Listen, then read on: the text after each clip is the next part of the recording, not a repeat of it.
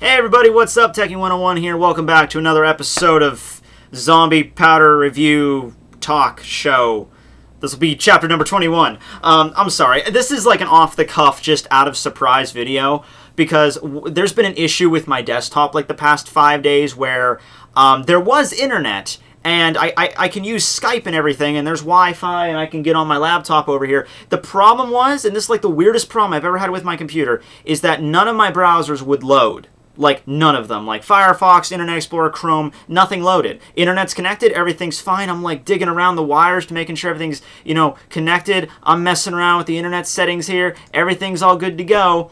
And, you know, it wouldn't work for, like, 5 days. I must have tried, like, everything in the book. And even the thing that solved it, which I just figured out, like, less than an hour ago, was not something that... It was something that I've tried before. It didn't work the first time. I tried it again the second time, and it worked. So I have no idea how it is. So just in this sheer state of joy that I've been in for, like, oh my god, I can't believe I fixed it. I'm such a freaking computer genius. We're doing this. We're doing a chapter review of Zombie Powder. Hold on, let me bring over the camera a little bit more here so I can show off the panels. Alright, so here we go. This will be chapter number 21. Let's start off with the B-side, Naked Monkeys number 14. So this time we have an interesting character. Did not really expect this person or thing to even have a B-side, Naked Monkeys, because I wasn't even sure it was like a sentient creature. It's a Montine. It's Mystic's weird familiar that he created by blowing up his left arm, like Hollybell Fraxion style, you know, and it created this massive State Puff Marshmallow Man thing. Actually, I shouldn't be calling it a man because it turns out a Montine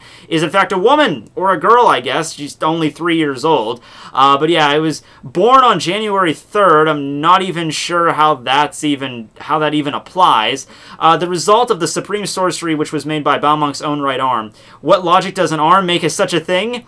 There has been such questions, but there is no theory. It's because it's what Balmonk does.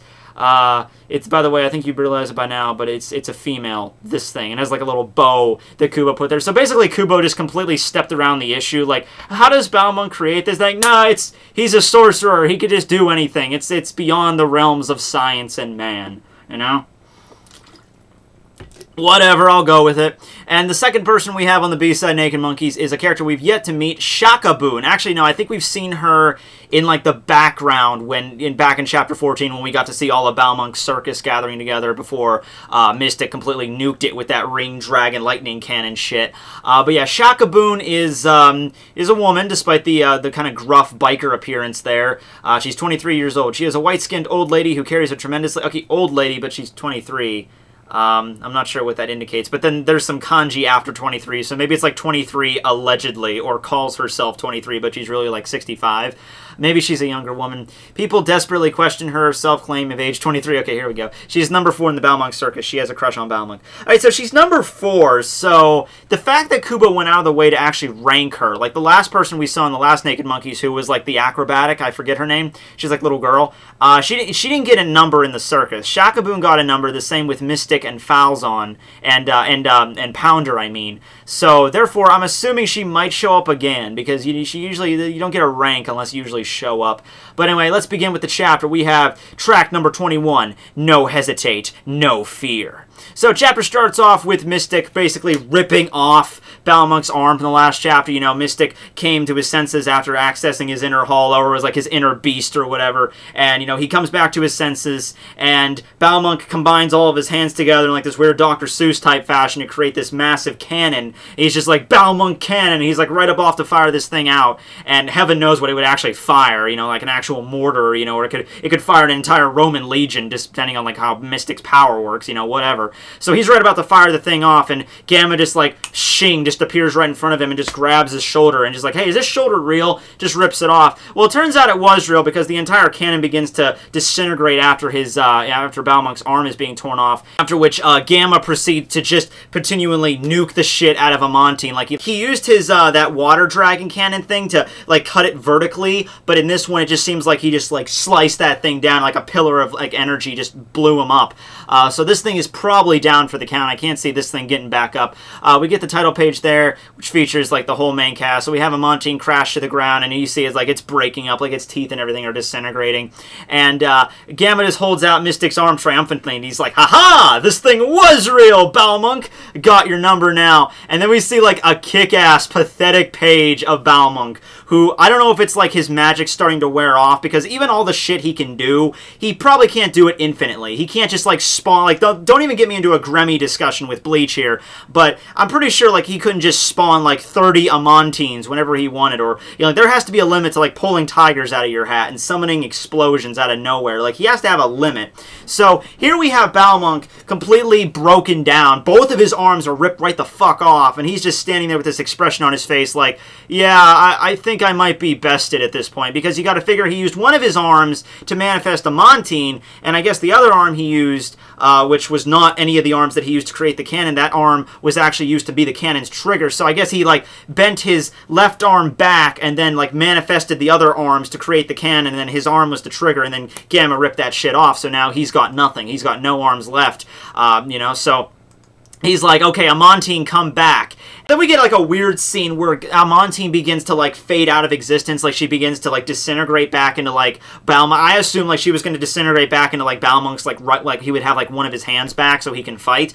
But no, it turns into like, it looks like two hands that then just fall on the ground in front of Mystic, and then Mystic uses them to create the wings that he used to fly earlier. So I don't know. I mean, I guess if he really wanted to, Mystic could just like pop those things back on and they could just be like hands. But maybe he realizes like he's really weakened now, and then Gamma managed to take out his strongest, like, supreme sorcery, Amantine, so there's no point in fighting him anymore.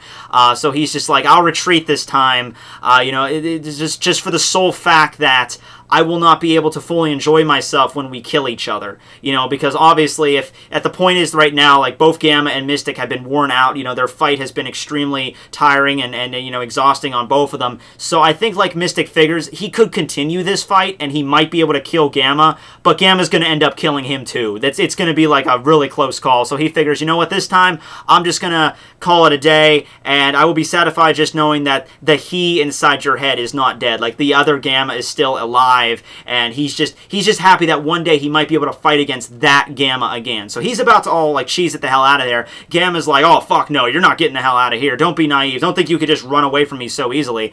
And just as he's saying that, the arm that I thought Gamma was like squeezing it in like rage there, which he might have been, I'm not sure, because he had it in his right hand, and he's just like squeezing it, just like, don't you try to get away from me, you freaking pissant. Just boom, just explodes right in his fucking face. And you know, so he goes down, I guess, or not, doesn't go down, he's freaking Gamma, but he just like, this is like a little staggered a little bit, like, oh damn, that was like a C4 explosion in my face. I got like a bloody nose because of that, you know. So he uses, of course, though, Mystic does have the opportunity here to kind of escape. So he's like, it was a pleasure, Akotabe Gamma. Let's enjoy it the next time we meet. So he flies off into parts unknown, and Gamma's just sitting there just like, damn, he knows how to run away pretty good, right? So Gamma's just a little bit more, you know, I guess he figured he wanted to end Mystic right there, just because Mystic was the one that brought out this other version of him, which he clearly has a distaste for. He really doesn't like the idea that there's this other version of him. He wants that person to be gone. He even went so far to say that guy is dead. And more than anything Mystic has done to him, it's just that he put this thorn in his side, just like this little prick that's just like, damn it, he's still there. Even after all this time, he's still freaking in me. That's... oh, that is so annoyed that Mystic was able to bring him out. So I think he just wanted to hurry up and kill him, but clearly that's not the case. So so you know, more than just he wants to kill Mystic, he's more just kind of annoyed at himself, really, you know. So anyway, we cut to it like a different, like, first-person perspective where we see an unknown individual staring at Gamma from we really don't know where at, and the voices are just kind of saying, like, we don't know who it is, and the voices are just going on like, hey, the captain just got beat. Should we run? And like, there's like a bunch of like these voices going along at the same time. Like, there's a bunch of people discussing what to do now that Balmunk has fled.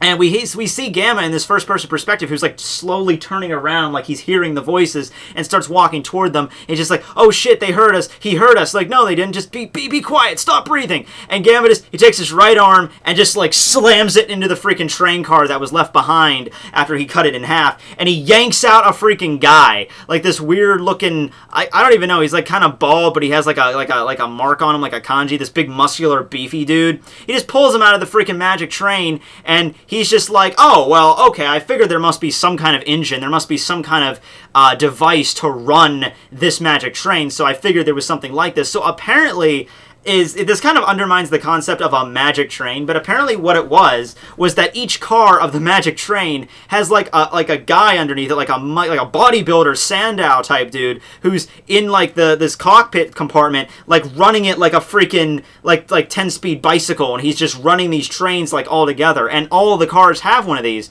So Gamma's just like, there's more of you, aren't there? And he's like squeezing the guy's head with his right arm. He's about ready to crush this dude's skull, and he's just like, yes, there's more, everybody get out. Come on, get out. So all the other guys just pop out, and he's just like, nice to meet you. I'm Kunki, I'm Marky, and I'm Dorabaki. And they're like these guys that are each running each of the cars. And Gamma's just like, just get off the freaking thing. I'm just going to destroy the train, right? So, he's just like, they all apparently get off, and Gamma's just like, okay, I need to catch up with that other train, because remember, Wolfina's still on it. Like, even though Mystic has been, like, defeated and he's fled, which I don't know where he's going, he might actually go back to the original train, though I don't think so. I think he realized, like, that's where Gamma's going to go next, so I'm just going to get the hell out of here while I can. But Wolfina's still on this train with her brother, and she's kind of critically injured. You know, Balmonk did a number on her. She's all beaten and broken, and this train's going, like an excess of, like, 100 miles an hour through the freaking desert, wherever that's going to happen, so Gamma needs to catch up to that. So he's just like,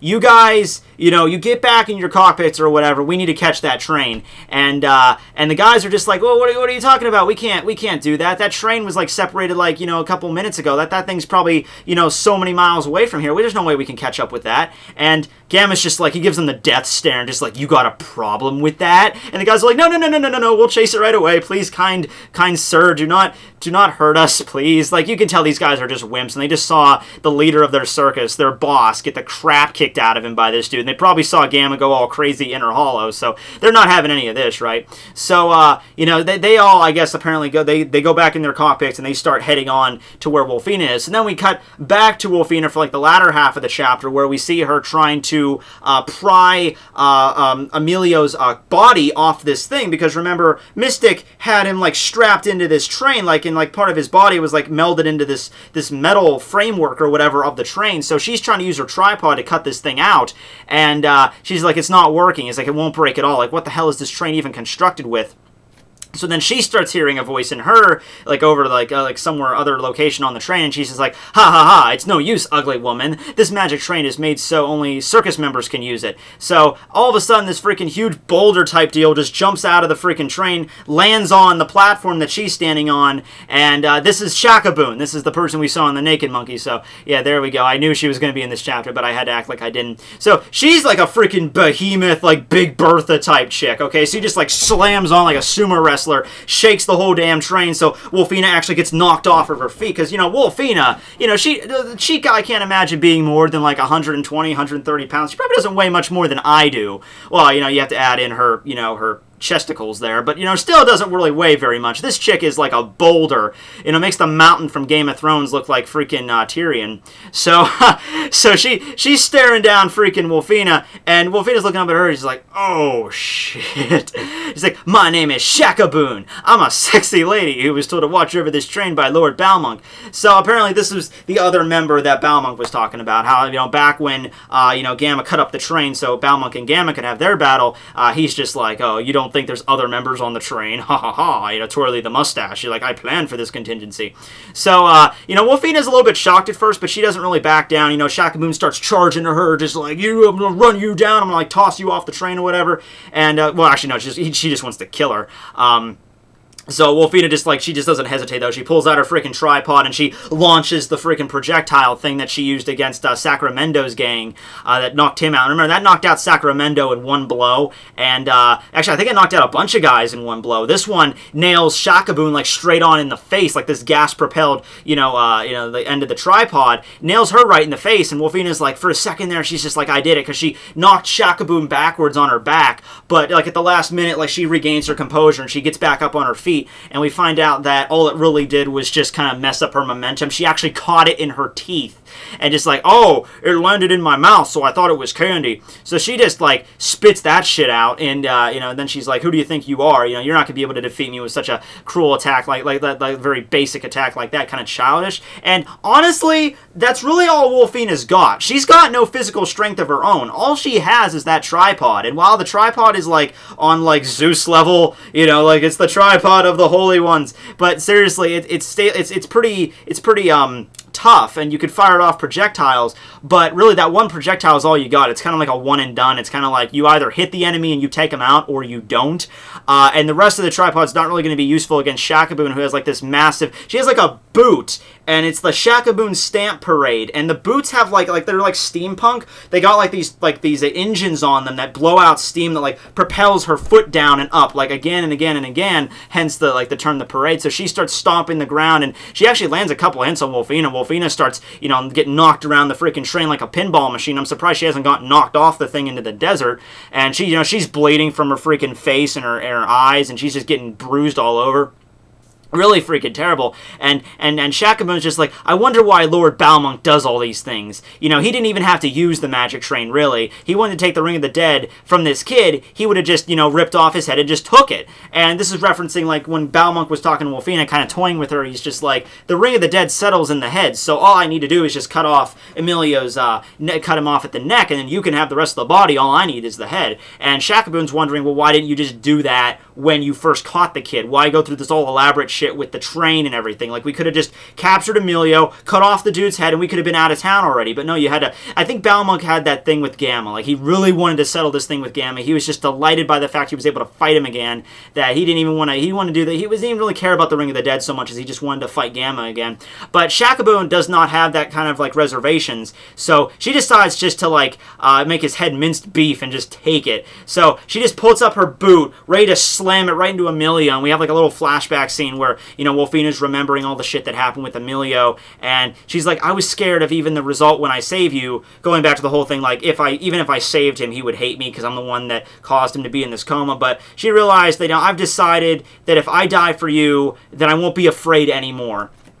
And Wolfina just throws herself right in front of Emilio's body, and we've seen what damage that like Shakaboom's kicks can do. Like, they have like little thrusters on them. So if she gets hit like dead on by that thing, it's gonna break something. Like, she's like holding up her arms in defense. If that thing hits her arm, it's gonna break her arm. It's gonna snap it like a fucking twig, and you know, might not even knock her into Emilio and hurt him anyway. But you know, it's not really about that. It's about the fact that this is all she can do now. She can't, like, her tripod's gone. The only thing she can do is throw herself in front of Emilio as like a human shield. So Shakaboom apparently doesn't really stop. There's no inclination for her to stop. And, you know, Wolfina's just sitting there. It's like, I will not be afraid of anything anymore.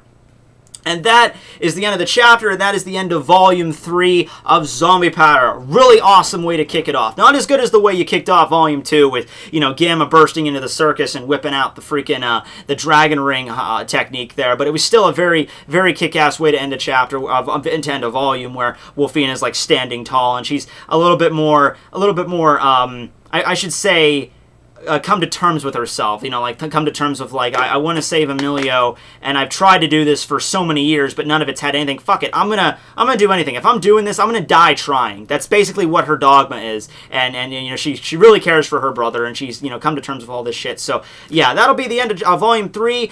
Come back, catch me back here next time for Volume 4, the final volume of Zombie Powder. Actually, it's gonna be the shortest one too, because I think all the Zombie Powder chapters have about 7. I mean, all the Zombie Powder volumes have 7 chapters. I think this last one only has 6, but I will be making up for that because there's also a couple bonus chapters, one of which is actually included at the end of this one right here, at the end of Volume 3, but I'm not going to be covering that because I want to balance it out, like 7 videos per volume. So at the end of the series, when we're done with Chapter 27, I'll be doing a separate video on the different bonus chapters. I believe there's 3. One of them is just like a couple of pages, another one's like a legitimate bonus chapter, and then the last one is just kind of like an epic poem that Kubo used to, like, send out Zombie Powder to call it out. So, like, kind of like its swan song. So, you know, I'll be referencing those at the end of, you know, the series. But, okay, so here we go. We got 6 more chapters of Zombie Powder left. Hope you guys will stick with me to the end. Signing out.